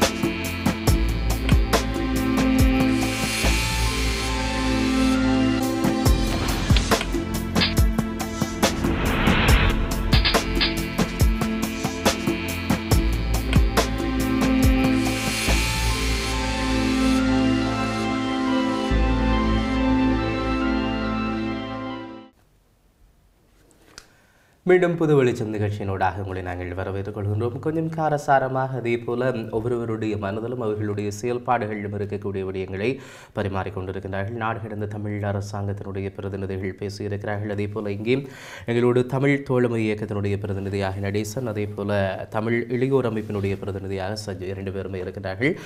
நிறைய விடயங்களை நாங்கள் பேசிக்கொண்டிருக்கின்றோம். விளம்பர இடைவெளிக்கு போவதற்கு முதல்ல சஞ்சுவிடம் நாங்கள் பேசிக்கொண்டிருந்தோம். தமிழ் இளையோர் அமைப்பினுடைய செயல்பாடுகளில் இப்போது வரலாறு இருக்கிறதாக சொல்லியிருந்தார். அதே போல தொடர்ந்து இப்போது இடம்பெற்றுக் கொண்டிருக்கக்கூடிய போராட்டங்கள் சார்ந்தும் அக்கறையோடு இருப்பதாக சொல்லியிருக்கிறார். தமிழ் தோழமை இயக்கம் என்ன செய்கிறது? முக்கியமாக எங்களுடைய ஒரு குரலில் சொல்லப்போனால் ஒடுக்கப்பட்ட மக்கள் அனைவருக்குமான ஒரு போராட்ட அமைப்பு தான் தமிழ் தோழமை இயக்கம். தமிழ் சொலிடாரிட்டி என்ற ரீதியில் நாங்கள் அமைப்பினுடைய கொள்கை எப்படி இருக்கலாம், ஆனால் அவர்களுடைய செயல்பாடு அதை நோக்கி தான் செயல்பாடு இருக்கின்றது. அதாவது நாங்கள் தமிழ் மக்கள், அதாவது இலங்கையில் இருக்கும் தமிழ் மக்கள், ஈழத்தில் இருக்கும் தமிழ் மக்களுக்கும் சரி, மலையக மக்களுக்கும் சரி, தமிழ்நாட்டில் இருக்கும் தமிழ் மக்களுடைய பிரச்சனைகள் அனைத்துக்குமான ஒரு என்ன சொல்வது, ஒரு போராட்டத்தை கட்டி எழுப்பது என்பதை விட ஒரு அவேர்னஸை கிரியேட் பண்ணக்கூடிய ஒரு கேம்பெயின்களை நாங்கள் இங்கே நிறைய செய்திருக்கின்றோம். அதை விட முக்கியமாக இளைஞர் யுவதிகளை, இங்கே இருக்கும் இளைஞர்களை எவ்வாறு இந்த போராட்ட அமைப்புகள் ஒரு போராட்ட அமைப்புகள் என்பதை விட அரசியல் பேசுவோராக, அரசியல் புரிதல் உடையவர்களாக மாற்றுவது எப்படி என்பது சார்ந்த பல கலந்துரையாடல்களை நாங்கள் நிகழ்த்துகின்றோம். முக்கியமாக 3 இடங்களில், ஈஸ்ட் ஹாம், டூட்டிங், வெம்பிளி போன்ற பகுதிகளில் அந்த கலந்துரையாடல்கள் நடைபெற்று கொண்டிருக்கின்றது. பிரான்ச்சஸ் டெவலப் பண்ணி அதில் நாங்கள் முக்கியமாக பார்க்கின்றது என்னென்னா, இலங்கை வரலாறு மட்டுமல்ல, எமது வரலாறு என்பது போராட்டம் என்பது எமது அரசியல் என்பது தனித்தே எமக்கான ஒரு அரசியல் ஒன்று கிடையாது. இது உலகத்தில் இருக்கின்ற எல்லோ அரசியலில் உலக அரசியல் என்பது இன்று அவ்வாறு தான் இருக்கின்றது. அவ்வாறு பின்னி பிணைந்திருக்கின்ற பொழுது நாங்கள் அதை எல்லாவற்றையும் பார்க்க வேண்டியதாக இருக்கின்றது. அதை விட முக்கியமாக இங்கு பிறந்து வளர்ந்திருக்கும் ஒரு கம்யூனிட்டி இருக்கின்றது. தமிழ் பேச முடியாதவர்கள் இருக்கின்றார்கள், தமிழ் விளங்கக்கூடியவர்கள் இருக்கிறார்கள், அவர்களுக்கு தமிழ் பேச முடியாது. அவர்களுக்கான எந்த தளமும் இங்கு இல்லை. உங்களுக்கு தமிழ் தெரியாவிட்டால் நீங்கள் ஒரு அமைப்புகள் போய் இயங்குவதற்கு உங்களுக்கு பெரிய பிரச்சனையாக இருக்கின்றது. அப்படியா இருக்கின்றது உங்களுடைய தமிழ் ஒரு அமைப்பு? இல்லை, நாங்கள் வந்து நிறைய யூனிவர்சிட்டியோட சேர்ந்து வேலை செய்கிறதால அப்படி ஒரு பிரச்சனைகள் இருக்குது. அப்போ எப்படி நீங்கள் அப்படி குறிப்பிடுவீங்க? இல்லை, ஒரு என்னென்றால் நீங்கள் ஒரு அமைப்பை நீங்கள் பார்த்தீங்கன்னா அந்த அமைப்பில் போய் ஒரு ஆள் தன்னுடைய ஆங்கிலத்தில் கருத்து தெரிவிக்கிறதுக்கோ, இப்போ டிவையோன்ற ஒரு அமைப்பு வந்து முக்கியமாக யூனிவர்சிட்டிகள் இருக்கப்போ யூனிவர்சிட்டி சார்ந்தவர்களுடைய வேலைப்பாடுகள் இருக்கும்போது அதுக்கு ஒரு சர்டன் லேயர் இருக்கணும். அதை நான் மறக்கவில்லை. ஆனால் மற்ற அமைப்புகளை நீங்கள் பார்ப்பீர்கள் என்றால் அதற்கான நிறைய ஒத்துக்கொள்ள வேண்டும். அமைப்புகளுக்கான வாய்ப்புகள் இருக்கின்றன, ஆனால் அதனுடைய ஏற்றுக்கொள்ளக்கூடிய தன்மை குறைவாக. அது இப்போ டிவையோன்ற அமைப்பை நீங்கள் எடுத்துக்கொண்டீங்கன்னாலே டிவையோன்ற அமைப்பு வந்து நாங்கள் தமிழ் சொல்லாட்டி நிறைய டிஸ்கஷன் செய்திருக்கிறோம். ஒரு என்னென்றால் இப்போ எல்லோரும் இதைத்தான் சொல்லுகிறார்கள். மிஞ்சி போனால் தலைவருடைய சிந்தனையில் நிற்கின்றோம், தலைவருடைய வழியில் நாங்கள் நிற்கின்றோம் என்றால் யோகி நாம் அதாவது நாடு தமிழ் அரசாங்கத்தினும் அதை தான் சொல்லுகிறார்கள். உங்களுடைய நோக்கம் என்னென்றால் தலைவர் வழியில் நிற்கின்றோம். தலைவர் வழி என்பது என்ன? நாங்கள் ஒட்டுமொத்தமான நடிசன் நாங்கள் பார்த்தால் எல்லா அமைப்புகளும் அல்லது எல்லா செயற்பாடுகளினுடைய நோக்கமும் கொள்கையும் ஒன்றாகத்தான் இருக்கு. அதைத்தான் நான் சொல்ல வருகின்றேன். எல்லாம் ஒன்றாகத்தான் இருக்கின்றது. அந்த வழியையும் கொள்கைகளையும் நீங்கள் சொல்லி இருக்கின்றீர்களா? இப்போ டிவி விஷயத்தை நான் டிவியை நோக்கி கேட்கின்றேன். ஒரு பிரச்சனை வருகின்ற போது ஒரு பேம்ப்ளெட்டை நீங்கள் வெளியிடும் போது, ஒரு ஆக்கத்தை வெளியிடும் போது தமிழிலும் வெளியிடுகின்றீர்களா, இங்கிலீஷும் வெளியிடுகின்றீர்களா? இவ்வாறு ஒரு பிரச்சனை இருக்கின்றது. அதை விட இங்கே இருக்கும் மாணவர்களுக்கான பிரச்சனை. நான் அந்த இங்கிலீஷ் அதாவது இங்கே இருக்கும் கம்யூனிட்டியை குறிப்பிட்டது முக்கியமான பிரச்சனை என்றா இங்கே ஒரு கம்யூனிட்டி இருக்கு, அவர்களுக்கு ஒரு பிரச்சனை இருக்கு. அதை யாரும் கதைக்கிறீங்களா? நீங்க குறிப்பிட்ட விடயத்தில் ஏனென்றா ஆங்கிலம் சார்ந்தும் அறிக்கைகளை வெளியிடக்கூடிய ஒரு அமைப்பு இப்ப பிரித்தானிய தமிழர் பேர் ஆங்கிலம் சார்ந்த அறிக்கையை மட்டும் நான் சொல்லிடுறேன். நான் சொல்ல வரேன்னா அவர்களுக்குரிய பிரச்சனை இங்கே இருக்குல்ல, அதை யாராவது தொழுகிறீங்களா? தாயத்தில் மக்களுக்கு பிரச்சனை இருக்கு, அவர் உணவு ரீதியாக வருகிறார்கள். ஆனா இங்கே அவர்களுக்கு சாப்பாடு உணவு இல்லாமல் இருக்கும் பொழுது அதை நீங்கள் கவனிக்கவே மாட்டீங்க. இப்போ எங்களோட பிரித்தானிய தமிழர் பேரவையினுடைய பிரதிநிதியாக மனித உரிமைகள் பிரிவில் செயற்பட்டுக் கொண்டிருக்கக்கூடிய திரு சுதா அவர்கள் தொலைபேசியினூடாக இணைந்திருக்கிறார். வணக்கம் சுதா. வணக்கம் சுதா. நாங்கள் இன்றைய தினம் பேசிக் கொண்டிருக்கின்றது இளையோர்களுக்கான இடம் அரசியலை பொறுத்த வரைக்கும் அல்லது அரசியல் செயல்பாடுகளை பொறுத்த வரைக்கும் இருக்கின்றதா என்று சொல்லி கேட்டிருக்கின்றோம். முதல்ல நீங்கள் குறிப்பிடுங்கள், பிரித்தானிய தமிழர் பேரவையை பொறுத்த வரைக்கும் எந்த அளவுக்கு இளையோருக்கான இடம் நீங்கள் வழங்குகிறீர்கள்? நிச்சயமாக சதீஷ், நான் இங்கே மிகவும் உங்கள் கையத்தில் யார் இருக்கின்றார்கள் எனக்கு தெரியவில்லை. ஆனால் ஒன்று நீங்கள் பார்க்க வேணும், 2009ஆம் ஆண்டு இங்கே அந்த 2008ஆம் ஆண்டு அந்த போராட்டம் முக்கியமடைந்த காலத்திலே லண்டன் மாநகரிலே நடைபெற்ற மாபெரும் அந்த எழுச்சி போராட்டங்களை பார்த்தீர்களா இருந்தால் லட்சக்கணக்கான இளையோர்கள் அந்த போராட்டத்தை பங்கு பெற்றிருந்தார்கள். ஆனால் அதன் பின்பு அங்கே அந்த போராட்டம் ஒரு மௌனத்தை எட்டிய பின்பு இங்கே அந்த எங்கள் மக்கள் மத்தியிலே அந்த டிஃபீட்டிசம் என்ற ஒரு மனப்பான்மை அல்லது ஒரு தோல்வி மனப்பான்மை வந்த வேண்டும். அந்த மக்கள் அந்த போராட்ட அமைப்புகள் அதிலிருந்து அவர்கள் அந்த இடத்திலிருந்து இங்கு இருக்கும் பொழுது அந்த இளையோர்களும் அந்த இளையோர்களுக்கான உருவாக்கப்பட்ட அமைப்புகளும் அந்த இடத்தில் ஒதுங்கி இருந்தது காணக்கூடியதாக இருந்தது. இருந்தாலும் முற்றுமுழுதாக அதை சொல்ல முடியாது. ஏனென்று சொன்னால் 2009ஆம் ஆண்டு போர் முடிவிட்ட பின்பு நாங்கள் பிரித்தானிய தமிழர் பேரவை நாங்கள் நிச்சயமாகவே அடித்து கூறலாம், இந்த பிரித்தானியாவை பொறுத்தளவிலே பிரித்தானிய தமிழர் பேரவை அதன் பின்பு நாங்கள் இந்த போராட்டத்துக்கான கொடுத்த இழப்புகள் நாங்கள் மிகவும் விலைமதிக்க முடியாத இழப்புகளை கொடுத்திருந்தோம். ஆகவே இந்த போராட்டம் அடுத்த லெவலுக்கு, அதாவது இது சர்வதேச மயப்படுத்தப்பட்டிருக்கின்றது, இதை அடுத்த லெவலுக்கு நாங்கள் கொண்டு செல்ல வேண்டும். ஆகவே இந்த இளைஞர்களை நாங்கள் எப்படி இதில் இணைத்துக் கொண்டு செல்லலாம் என்று நாங்கள் பல இடங்களிலே ஒர்க் ஷாப்களை நடத்தி இருந்தோம். அதனூடாக பிரித்தானியாவில் இருந்து குறிப்பிட்ட அளவு இளைஞர்கள் யுவர்கள் எங்களுடன் இணைந்து கொண்டார்கள். அது பிரித்தானியா மட்டுமல்லாது நாங்கள் குளோபலாக, அதாவது சர்வதேசம் மட்டத்திலே பிரித்தானியா, USA, ஆஸ்திரேலியா. சுதா இருக்கிறீர்களா? சொல்லுங்க. பல இளைஞர்களை இணைத்து இந்த சர்வதேசமயப்படுத்தப்பட்ட போராட்டத்தில் நகர்த்தி வருகின்றோம். உங்களுடைய கேள்வி பிரித்தானிய தமிழர் பேரவைக்கிலே இளைஞர்களுக்கோ அல்லது யுவதிகளுக்கோ சுதா, உங்களுடைய அழைப்பு கொஞ்சம் தெளிவில்லாமல் இருக்கின்றது. சுதா, இப்பொழுது கேட்கிறதா? சரி, கேட்கின்றது. ஆமாம். ஆகவே உங்களுடைய கேள்வி பிரித்தானிய தமிழர் பேரவையிலே நிச்சயமாக அது இளைஞர்களா இருக்கலாம், யுவதிகளா இருக்கலாம், அல்லது வயது எல்லாருக்குமே அங்கே இடம் இருக்கிறது. சரி, குறிப்பா ஒரு விடயம், இப்ப நீங்க தாயகத்தை எடுத்து பார்த்தீர்களாக இருந்தால் சில அரசியல் கட்சிகள்ல பார்த்தா 84, 75, 78, 53, 43 இருப்பவர்கள் கூட மிக முக்கியமான மட்டங்கள் எல்லாம் இருக்கிறார்கள். குறிப்பா பார்த்தால் ஒரு 60 வயதுக்கு மேற்பட்டவர்கள் தான் அந்த கட்சிகளினுடைய அல்லது அந்த கூட்டணிகளினுடைய கூட்டமைப்புகளினுடைய முக்கியமான முடிவுகளை எடுக்கக்கூடிய ஒரு இடத்துல இருக்கிறார்கள். ஒருபுறம் அது ஏற்றுக்கொள்ளலாம், அது தவறு நாங்கள் சொல்ல முடியாது. அரசியல் அனுபவம் இருக்கின்றது, இந்த போராட்ட ரீதியான அனுபவம் இருக்கின்றது, அவர்கள் அதை எடுத்துக்கொள்வதிலே தவறில்லை. ஆனால் எந்தளவு தூரத்திற்கு இளையவர்களுடைய கருத்துக்களை உள்வாங்கி அந்த முடிவுகள் எடுக்கப்படுகின்றன என்பது மிக முக்கியமானது. இதே போல பிரித்தானிய தமிழர் பேரவையிலே ஒரு குறிப்பிட்ட மட்டத்தில் இருக்கக்கூடியவர்கள் மாத்திரம்தான் நீங்கள் முடிவுகளை எடுக்கிறீர்களா, இல்லாவிட்டால் இளையவர்களுடைய கருத்துக்களை உள்வாங்கித்தான் நீங்கள் முடிவுகளை எடுக்கிறீர்களா? நிச்சயமாக நீங்கள், அதாவது நீங்கள் முதலாவதாக தாயகத்தை பற்றி குறிப்பிட்டிருந்தீர்கள். நாங்கள் தாயகத்தை சற்று திரும்பி பாருங்கள். 2009ஆம் ஆண்டுக்கு பிற்பாடு அங்கே எங்களுடைய மக்கள், அங்கே எங்களுடைய இளைஞர்கள், யுவதிகள், பாடசாலைகள், யூனிவர்சிட்டிகள் போன்றவர்கள் எப்படியான ஒரு அடக்குமுறைகள் அங்கே இருக்கப்பட்டது, அல்லது 2009ஆம் ஆண்டுக்கு முன்பு வன்னி கவிர்ந்த மற்றைய பிரதேசங்களிலே அங்கே கணிசமான இளைஞர்கள், யுவதிகள் இருந்தார்கள். ஆனால் அவர்களுடைய அந்த பார்ட்டிசிபேஷன், அந்த போராட்டம் சம்பந்தமாக அவர்களால் அங்கே வாய் திறந்து கதைக்க முடியாத ஒரு அடக்குமுறைகள் இருந்தார்கள். நான் நினைக்கின்றேன் நீங்க இருக்கும் அந்த நடேசன் அவர்களும் கூட அந்த காலப்பகுதியிலே அங்குதான் இருந்திருந்தார். ஆகவே இந்த அங்கே நாங்கள் அந்த நிலைமைகளையும் பார்க்க வேண்டும் என்னன்னு சொன்னா, நிச்சயமாக நீங்க குறிப்பிட்டது போல் இளைஞர்கள் கருத்துக்கள் உருவாக்கப்படும். ஆகவே அந்த இளைஞர்கள் எப்பொழுது இந்த தங்களுடைய அந்த கருத்துக்களை, தங்களுடைய அந்த போராட்ட உணர்வுகளை வெளிக்காட்டுகிறார்கள். இப்ப 2-3 வருடங்களாகத்தான் இதற்கான பாதைகள் திறக்கப்பட்டிருக்கின்றன. அவர்கள் அங்கே முன்வந்து தங்களுடைய கருத்துக்களையும் தங்களுடைய எழுச்சியான போராட்டங்களையும் செய்து வருகின்றார்கள். நிச்சயமாக அது வரவேற்கத்தக்கது. அதற்கான பாதையைத்தான் நாங்கள் இங்கிருந்து வழி அமைத்து கொடுத்திருக்கின்றோம். அதற்கான பாதையை நீங்கள் அங்கே அமைத்து கொடுத்தது ஒரு நல்ல விடயம். ஆனால் இப்ப இங்கே இருக்கக்கூடிய சூழ்நிலையிலே பிரித்தானியாவை பொறுத்த வரைக்கும் தளமாக கொண்டு இயங்கிக் கொண்டிருக்கக்கூடிய அமைப்பாக இங்கே நீங்கள் உள்வாங்கிக் கொள்கிறீர்களா என்பது என்னுடைய கேள்வி. நிச்சயமாக சரி. அதாவது உங்களுக்கு பிரித்தானியா பொறுத்தளவிலே 2009ஆம் ஆண்டுக்கு பிறகு இங்கே நீங்கள் பல அமைப்புகளை பார்த்திருந்தீர்கள் சொன்னா, நான் குறிப்பிட்டது அந்த மக்கள் இளைஞர்கள் மட்டுமல்லாது அந்த போராட்டத்தில் முன்னின்று உழைத்தவர்கள் எல்லாருமே அந்த தோல்வி மனப்பான்மையின் காரணமாக அவர்கள் போய் ஒதுங்கி கொண்டார்கள்.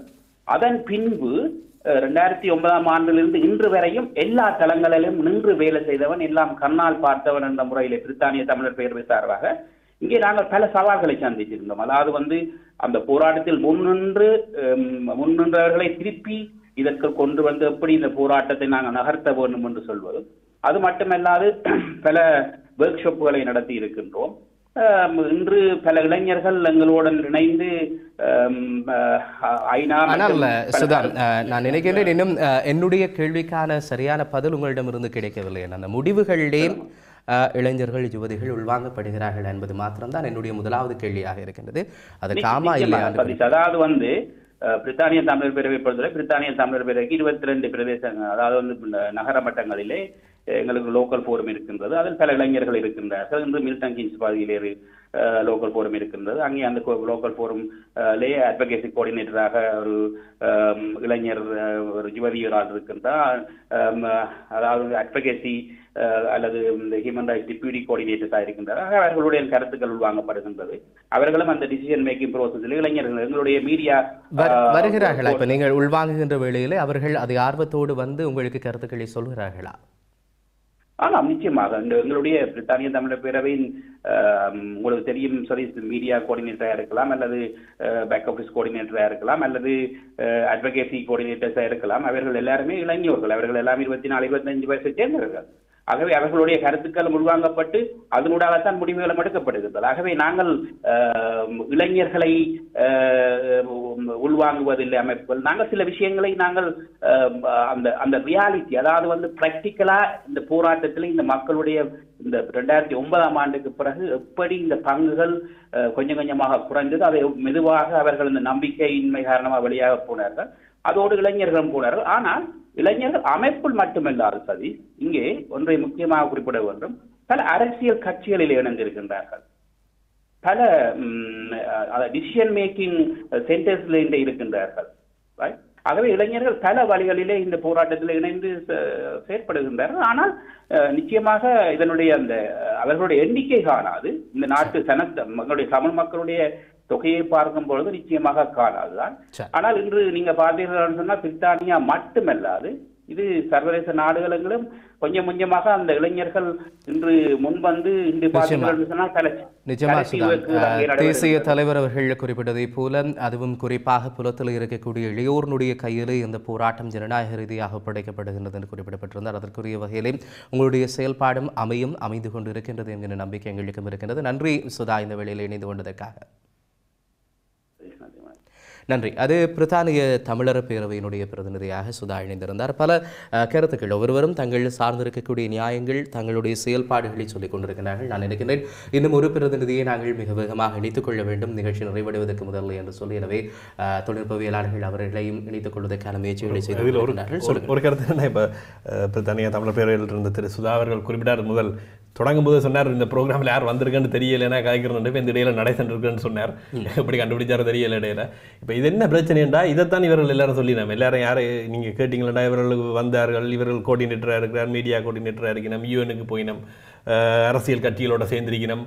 இதெல்லாம் அரசியல் இல்லை, போராட்ட அரசியல் என்று. போராட்டத்தை இப்போ சர்வதேசமயப்படுத்துகிறோம், போராட்டத்தை சர்வதேசமயப்படுத்துகிறோம்டா போராட்டம் சர்வதேசமயப்படுத்த இல்லை. அப்படி நீங்கள் எப்படி சொல்ல முடியும்? இப்போ எங்களுடைய போராட்டத்தை அல்லது எங்களுடைய வலியை எங்களுடைய பிரச்சனையை தனியே எங்களுக்குள்ளே மாத்திரம் நாங்கள் பேசிக்கொண்டிருக்கோம். அதெல்லாம் சொல்ல வரேன். நீங்கள் எங்கே போய் பேசுறீங்கன்றத பிரச்சனையா இருக்கு. நீங்கள் போய் ஒரு ஒரு அரசியல் கட்சியின் பிரமுகர்கிட்ட பேசுறதால என்ன நடக்க போகுது? அந்த அரசியல் கட்சியின் பிரமுகர் நாளைக்கு மாறிட்டு போயிடுவார். இதில் என்னத்தை நீங்கள் கெயின் பண்ண போறீங்க? அவர் போய் எல்லா தன்னுடைய வாக்காளர் பெருமக்களுக்கு சொல்ல போயிடுமா என்ன? அப்ப யாரோட பேசணும்? நீங்க மக்களோட பேசணும். மக்களோட பேசுறீங்க, உங்களோட மக்களோட நீங்க பேசுவீங்களா? இன்னைக்கு இங்கே இருக்கிற நீங்கள் அதான் நான் சொல்ல வந்தேன். நம்ம எல்லாரும் சொல்லி நம்ம தலைவட்ட வழியில் நினைக்கிறோம், புலிகளின் வழியில் நிற்கிறோம் எல்லாம் சொல்லி நீங்க தானே வட்டுக்கோட்டை தீர்மானத்தின் அடிப்படையில் நிற்கிறோம். வட்டுக்கோட்டை தீர்மானம் வேண்டா என்னன்னு சொல்லி இங்கே இந்த அமைப்புகள் நடேசன் குறிப்பா மக்களோடு பேசுவதற்கு ஒரு சில அமைப்புகள் நீங்க சொன்னீர்கள், அமைப்புகள் இங்கே எல்லாம் இருக்கின்றன. ஆனால் ஒவ்வொரு அமைப்புகளுடைய என்ன விஷயம் என்ன, ஏன் இந்த அமைப்புகள் பின்னுக்கு தமிழ் தொழிலாளி ஏன் தொடங்கப்பட்டதுண்டா, முக்கியமாக இந்த அமைப்புகள் அந்த வேலையை செய்யவில்லை. நான் ஒரு குற்றச்சாட்டு எந்த வேலையை அதான் சொல்லுவேன். பிரித்தானியா தமிழர் பேரவை நான் நேரடியாக குற்றச்சாட்டு இது முதல் முறை எத்தனை முறை வச்சிருக்கேன். 2009ஆம் ஆண்டுக்கு பிறகு சொல்ற ஒரு டிவிடிசம் மக்களுடைய மனதில் எழுந்தினது. அவ்வாறு தான் மக்களுடைய மனநிலை வரும். அந்த நேரத்தில் இந்த அமைப்புகள் என்ன செய்தன என்றதான் கேள்வி. கூடிய ஒரு கூட்டமாக வந்த மக்களை ஒருங்கிணைந்து போராட்ட எண்ணத்தோடு வந்த மக்களை டிமோபிலைஸ் பண்ணினதே இந்த அமைப்புகள்லாம். நாங்கள் பேசி வருகின்றோம், நீங்கள் உங்கள் வீடுகளுக்கு செல்லுங்கள், நாங்கள் யூஎனுக்கு போகின்றோம், நாங்கள் இந்த அமைப்பிட்ட போகின்றோம், நாங்கள் கோர்டன் பிரவுன்கிட்ட போகிறோம், ஏற்றுக்கொள்றீங்களா நீங்க என்ற வாக்கியத்தை முன்வைத்து இவர்களுடைய இந்த நாங்கள் வீதிகளில் நின்று போராட தேவையில்லை, எங்களுடைய போராட்டத்தை எங்களுடைய பவர் எங்களுடைய இருக்கு, நாங்கள் பார்கெயின் பவர் வச்சிருக்கோம், நாங்கள் பார்கெயின் பண்றோம் என்று சொல்லி இன்றைக்கு மக்களுக்கு ஓரளவு புரிந்து விட்டது. இது முக்கியமான ஒரு உதாரணம். இன்று போன இந்த வருடம் நடைபெற்ற முள்ளிவாய்க்கால் தினம் அதை பிரித்தானிய தமிழர் பேரவை ஒருங்கிணைத்திருந்தது. 2010ஆம் ஆண்டு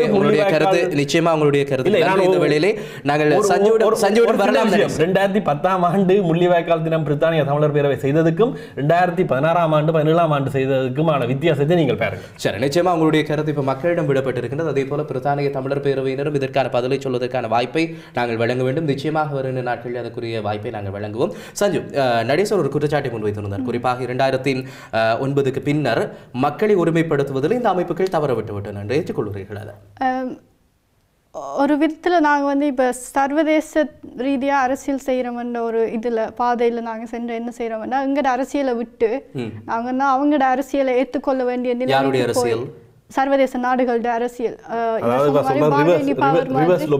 ரிவர்ஸ் லாபிங் தான் செஞ்சு கொண்டு வந்திருக்கிறாங்க. அது உண்மையாக பார்க்கக்கூடிய விஷயம் தான். ஏன்னா இப்பவும் அவை சொல்றீங்க மூன்று வருஷத்துக்கு பிறகு இப்போ இருக்கிற ஆரம் அந்த நேரத்தில் இல்லையா. அது டிஃபீட்டிஸ் மென்டாலிட்டி ஒரு பக்கம் இருந்தாலும் மற்ற பக்கம் என்ன நாங்கள் பார்க்கணும்னா, எங்களோட அரசியல் தப்பாக போய்கொண்டிருந்த நேரம் அந்த காலங்கள். அந்த காலத்திலிருந்து இப்போ வரைக்கும் நாங்கள் வந்து ஒரே நோக்கத்தோட பயணித்திருந்தா அப்படியான அரசியலுக்கு நாங்கள் போயிருக்கோம். நோக்கங்கள் அதனுடைய அந்த செயற்பாடுகளுடைய வடிவங்கள் மாறி இருக்குன்னு. ஆனால் நீங்கள் இப்போ 2 அமைப்புகள், அதுவும் 2 இளையோர்கள் நீங்கள் சொல்லியிருக்கின்றீர்கள். இந்த விடயத்தில் ஒரு மாற்றம் தேவை என்கிறதை நீங்கள் சொல்லியிருக்கிறீர்கள். இதை இந்த அமைப்புகள் சார்ந்து அந்த அமைப்புகளோடு நீங்கள் பேசுவீர்களாக இருந்தால் நிச்சயமாக இதற்கான ஒரு தீர்வு கிடைக்கும். 2009க்கு பின்னர் மக்கள் ஒருமைப்படுத்துவதில் அமைப்புகள் தவற விடப்பட்டிருக்கின்றன அல்ல தவற விட்டிருக்கின்றன ஒரு குற்றச்சாட்டு உங்கள் 2 பேருடைய மத்தியிலும் இருந்து வந்திருக்கின்றது இளையோர் சார்பாக. இப்போ நாங்கள் பிரித்தானியாவில் இந்த தமிழர்களை ஒருமைப்படுத்துகின்ற, பிரித்தானியா மாத்திரமல்ல உலகம் முழுவதும் பல பகுதிகளிலே தமிழர் ஒருங்கிணைப்பு குழுவினர் அந்த செயற்பாடுகளை செய்திருக்கிறார்கள். இப்போதும் தமிழர் ஒருங்கிணைப்பு குழுவினுடைய பிரதிநிதியை நாங்கள் நினைத்துக் கொள்ளப் போகின்றோம். நான் நினைக்கின்ற நியூட்டன் அணிந்து கொள்கிறார் என்று சொல்லி. வணக்கம் நியூட்டன். வணக்கம். வணக்கம். வணக்கம். ஆரம்பத்திலே ஒரு கேள்வியோடு உங்களிடம் வரலாம் என்று நினைக்கிறேன். என்றால் மிக குறுகிய நேரம் தான் இருக்கின்றது. ஒரு குற்றச்சாட்டு ஒன்று இங்கே முன்வைக்கப்பட்டிருக்கின்றது. நடேசன் இருக்கிறார், அதே போல சஞ்சு இருக்கின்றார். இந்த 2 இளையோரும் சொல்கின்றார்கள் 2009க்கு பின்னர் இங்கே இருக்கக்கூடிய அமைப்புகள் பொங்கி எழுந்து வந்திருக்கக்கூடிய அந்த இளையோரை வைத்துக் கொள்வதிலே விட்டுவிட்டார்கள் என்கின்ற ஒரு கருத்து ஒன்று அவர் முன்வைத்திருக்கிறார். இதை ஏற்றுக்கொள்கிறீர்களா? நிச்சயமாக அவ்வாறான ஒரு கருத்தை முற்றுப்படுதாக ஏற்றுக்கொள்ள முடியாது. 2009க்கு முற்பகுதியிலே அதையும் யுத்தம் நடைபெற்ற இந்த இறுதி காலத்திலே பல்லாயிரக்கணக்கான மக்கள், அது வயது வேறுபாடின்றி பல்லாயிரக்கணக்கான மக்கள் வீதிக்கு வந்திருந்தார்கள். அதற்கு முற்பட்ட காலத்திலும் எங்களுடைய தேசிய விடுதலை போராட்டத்தோடு மக்கள் ஒன்றாக புலம்பெயர்ந்த நாட்டுகளை பொறுத்தவரையிலே ஒன்றாக இணைந்து வந்து கொண்டிருந்தார்கள். உச்சக்கட்ட போரிலே வயது வேறுபாடின்றி அனைவரும் ஒன்றாக வந்திருந்தார்கள். ஆனால் 2009க்கு பின் ஆயுத போராட்டம் அனுமதிக்கப்பட்டதும் அது பின்னடைவை சந்தித்த பொழுது மக்கள் இயல்பாகவே அந்த விடுதலை போராட்டத்திலிருந்து சற்று ஒதுங்குவதும், இளைஞர்கள் வயது வேறுபாடின்றி எல்லோரும் சற்று ஒதுங்குகிறது இயல்பான விடயம்தான். ஆனாலும் அந்த விடுதலை போராட்டத்தை இன்று வரை அணையாமல் பாதுகாத்துக் கொண்டு வருகின்ற அந்த பொறுப்பிலே வயது கூடிய செயற்பாட்டாளர்கள் மட்டுமல்ல உலகங்களில் வாழக்கூடிய இளைஞர்களும் அதில் இருக்கிறார்கள். குறிப்பாக இன்று ஜீவையோவை எடுத்துக்கொண்டால் அது தமிழர் ஒருங்கிணைப்புகளுடைய ஒரு உபபிரிவு தான். அது தனிய பிரித்தானியாவில் மட்டுமல்ல உலகம் எங்கும் தமிழர் ஒருங்கிணைப்புக்குள் இருக்கின்றதோ அந்த கட்டமைப்பு அந்த ஜீவையோ இயங்கிக் கொண்டிருக்கின்றது. ஒரு கட்டமைப்பு சார்பாக அவர்கள் இயங்கிக் கொண்டுதான் இருக்கின்றார்கள். அதே போல் எங்களுடைய இன்று நான் ஏனைய அமைப்புகளை பற்றி குறை சொல்வதற்கோ அங்கு வந்திருக்கின்ற சகோதரர் நியூட்டன் ஒரே ஒரு கேள்வி. நீங்கள் குறிப்பிட்டிருந்தீர்கள் டிவையோவும் டிசிசியும் ஒன்றாக இணைந்து பல இடங்களிலே செயற்படுகின்றன என்று. சஞ்சு, நீங்கள் டிவையோவை பிரதித்துவப்படுத்தி தான் வந்திருக்கிறீர்கள். இங்கே நீங்களே ஒரு கருத்தை முன்வைத்திருந்தீர்கள் 2009க்கு பின்னர் அந்த பொங்கி எழுந்து வந்திருந்த அந்த மக்களையும் இளையோரையும் ஒருமைப்படுத்துவதில் இந்த அமைப்புகள் தவறவிடப்பட்டிருக்கின்றன. டிசிசி சொல்கிறது நீங்கள் அவர்களோடு இணைந்து செயல்படுகிறீர்கள். உங்கள் இணைந்து செயல்படக்கூடிய இந்த 2 பேருக்கும் இடையிலேயே கருத்து வேறுபாடு ஒன்று காணப்படுகிறது. இல்லை, அப்படி இல்லை. என்ன நான் சொல்ல வரேன்னா, இப்போ 2009க்கு பிறகு வந்து நிறைய அமைப்புகள் உருவாகி நாங்கள் வந்து அரசியல் செய்வோம், இனி வந்து எங்களோட போராட்டம் அரசியல் போராட்டம் வந்து இம்மோபிலைஸ் பண்ணி கொண்டு தான் வந்திருக்கிறோம். அதைத்தான் சொல்கிறேன். அரசியல் ரீதியான ஒரு போராட்டம் ஒன்று தேவைதானே நியூட்டன்? நீண்ட கால அனுபவம் உங்களுக்கு இருக்கின்றது. அரசியல் ரீதியான செயல்பாடு தேவை இல்லையா? நிச்சயமாக நாங்கள் அரசியல் ரீதியான ஆயுத விடுதலை போராட்டம் கவனிக்கப்பட்ட பின்பு நிச்சயமாக புலத்திலே அந்த அதற்கான பொறுப்பு இருக்கின்றது. அதை சுமந்து கொண்டுதான் எங்களுடைய விடுதலை போராட்டமான பயணம் நடந்து கொண்டிருக்கிறது. இன்றைக்கு உலகத்திலே வாழக்கூடிய பல நாடுகளிலே, குறிப்பாக ஐரோப்பாவிலேயோ கனடாவிலேயோ ஆஸ்திரேலியாவிலே எல்லா நாடுகளிலும் இளையோர்கள் இந்த அமைப்புகளுக்கு பின்னால் நின்று வேலை பணியாற்றி கொண்டுதான் இருக்கின்றார்கள். ஆனால் முந்தைய ஒரு ஆர்வம் இருக்கும். விடுதலை போராட்டம் சம நேரத்திலே அங்கு நடைபெற்றுக் கொண்டிருக்கின்ற போது பல்லாயிரக்கணக்கானவர்கள் இதில் இணைந்து பணி செய்த காலம் உண்டு, அது மறக்க முடியாது. ஆனால் தொடர்ச்சியாக அதற்கான முயற்சிகளும் இன்று குறிப்பாக நீங்கள் பிரித்தானியாவை பொறுத்தளவிலே இளையோர் அமைப்பு அரசியல் ரீதியான பணிகளை பல்வேறு பணிகளை செய்து கொண்டு வருகிறது. இன்னொரு சந்தர்ப்பத்திலே அதற்கான விரிவான விளக்கங்களை உண்மையில் எங்களுடைய தற்சமயம் அரசியல் பொறுப்பாளராக இருக்கக்கூடிய எங்களுடைய அரசியல் பிரிவிலே பணியாற்றக்கூடிய சதா அவர்கள் ஏற்கனவே எங்களுடைய ஜீவையோவிலே பணியாற்றி தான் இந்த அமைப்புக்குள்ளே உள்வாங்கப்பட்டிருக்கின்றார். அவர்தான் இன்று தமிழர் ஒருங்கிணைப்புகளுடைய அரசியல் பிரிவை வழிநடத்தக்கூடிய அதிலே பணியாற்றி கொண்டு கொண்டிருக்கின்றார். அவர் மட்டுமல்ல, இன்னும் இளையோர்கள் அவரோடு இணைந்துதான் பணியாற்றி கொண்டிருக்கிறார். இளையோர் என்றால் தமிழர் ஒருங்கிணைப்புக்குள்ளே இளைஞர்களை நான் குறிப்பிடுகின்றேன். அதே போல் சமகாலத்திலே இளையோர் என்ற அந்த கட்டமைப்பு வந்து எல்லா நாடுகளிலும் ஒருங்கிணைக்கப்பட்டு ஒரு தலைமைத்துவத்தின் கீழ் அவர்களும் பணியாற்றி கொண்டுதான் இருக்கின்றார்கள். ஏற்கனவே உங்களுடைய கலையத்தில் வந்திருக்கின்ற நண்பர் கூறியிருந்தார் என்று போட்டி மாவீரர் நாள்களும் போட்டி முள்ளிவாய்க்காலை பற்றி குறிப்பிட்டிருந்தால் உண்மையில் அது உண்மையான விடயம் தான், அதில் மாறுபட்ட கருத்தில்லை. ஆனால் இன்று உண்மையில் அங்கு சீர்தூக்கி பார்க்க வேண்டிய விஷயம், இந்த 30 ஆண்டு காலம் தாயகத்திலே விடுதலை போராட்டம் நடைபெற்றுக் கொண்டிருந்த இருந்த பொழுது எந்த அமைப்பு இந்த விடுதலை போராட்டத்தை இந்த புலம்பெயர்ந்த மண்ணிலே நடத்தி கொண்டிருந்ததோ அதே அமைப்பு இன்றும் அந்த நிலை குறையாது அந்த கொள்கையை உறுதியாக என்று பயணித்துக் கொண்டுதான் இருக்கின்றது. எங்களுடைய அமைப்பை பொறுத்தவரையிலே இளையோர் வேண்டாம் என்று எங்களுக்கு தீர்க்கதரிசனமான பார்வை இருக்கின்றது. தலைவர் கூறியது போல் எந்த நேரத்திலும் இந்த விடுதலை போராட்டத்தை இளைய சந்ததியிடம் ஒப்படைத்துவிட்டு போவதற்கு நாங்கள் தயாராக இருக்கின்றோம் என்று அதைத்தான் இங்கே வந்திருக்கக்கூடிய இளையோர்களும் எதிர்பார்க்கின்றார்கள். நிச்சயமாக இது நிறைய விடயங்கள் பேச வேண்டிய ஒரு தருணம் நியூட்டன். உங்களுக்கான அந்த வாய்ப்புகளும் நாங்கள் நிறைய இடங்களில் தருவதற்கு தயாராக இருக்கின்றோம். இப்போது நேரம் நிறைவடைகின்ற தருணம் இது. நன்றி நியூட்டன், இந்த வேளையில் இணைந்து உங்களுடைய கருத்துக்களை தந்தது. இது இன்றைய தினம் உண்மையிலே நடேசன் வந்திருந்தார், அதே போல சஞ்சு வந்திருக்கின்றார். எங்களோட ஆரம்பத்திலே நாடு கடந்த தமிழ் அரசாங்கத்தினுடைய பிரதி அமைச்சராக இருக்கக்கூடிய சொக்கலிங்கம் ஜோகலிங்கம் வந்திருந்தார். அதைத் தொடர்ந்து பிரித்தானிய தமிழர் பேரவையினுடைய சுதா இணைந்து கொண்டார். இப்பொழுது நியூட்டன் இணைந்து கொண்டிருந்தார். ஒரு பெரிய தலைப்பு இது. உண்மையிலே நீண்ட நேரம் நாங்கள் விவாதிக்க வேண்டிய தலைப்பும் கூட. இல்லை நடேசன், நாங்கள் நிகழ்ச்சியுடைய ஒரு விடயம் சுதா சொன்னதில்லை, அதாவது இளையோர்கள் ஏன் இன்று வருவதில்லை என்பதற்கு பிரித்தானிய தமிழர் பேரவையிலிருந்து கலைத்த பிரதிநிதி ஒரு உதாரணம். அதாவது அவர் ஒரு இடத்தில் குறிப்பிட்டார், நடேசன் அங்கிருந்தவர் அவர் ஒன்று செய்யாமல்